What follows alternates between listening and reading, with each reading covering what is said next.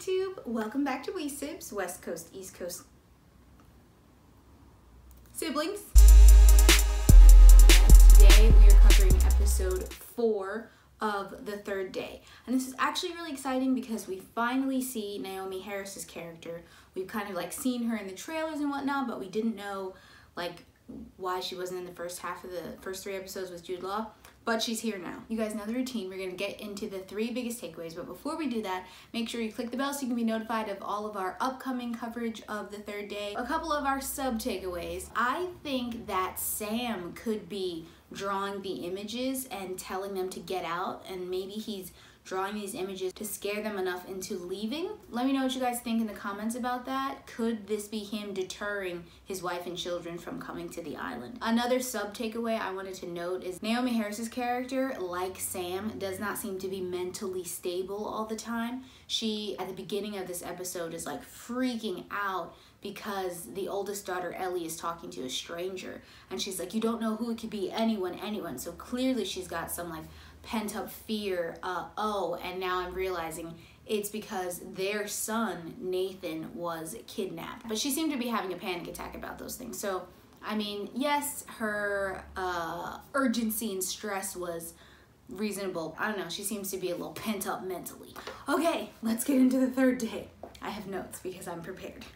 Biggest takeaway number 1 is this woman, Naomi Harris's character, is taking her daughters on this trip to an island called the OC. Obviously, as an audience member, having seen the first 3 episodes, why would you want to take your children here? Seems very peculiar, but she is determined to get the daughters there. And it's also like a weird, unexpected, unplanned trip, although the mom, Naomi Harris's character, says that they're doing it for Ellie, the oldest daughter's birthday.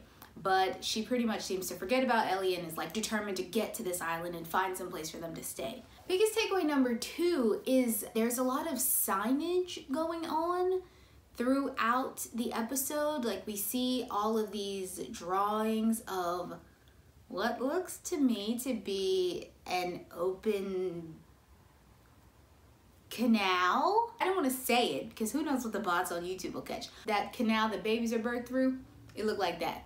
I don't know why, but we hear some kind of ramblings on about there being a woman who's pregnant on the island. So maybe these strange signs could have to do with that. But the signs also say, get out, leave. They keep seeing them, but that doesn't seem to stop them from getting all up in it on the island.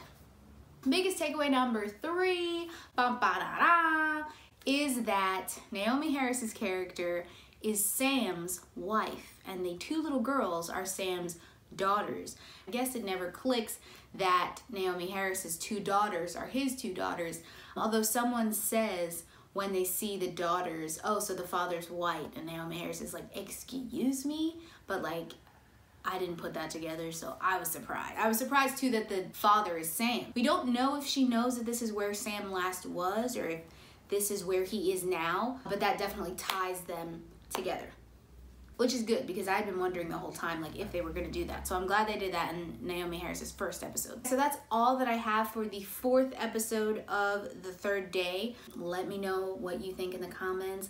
What's going on? Do you think that Naomi Harris's character knows that Sam was on the island?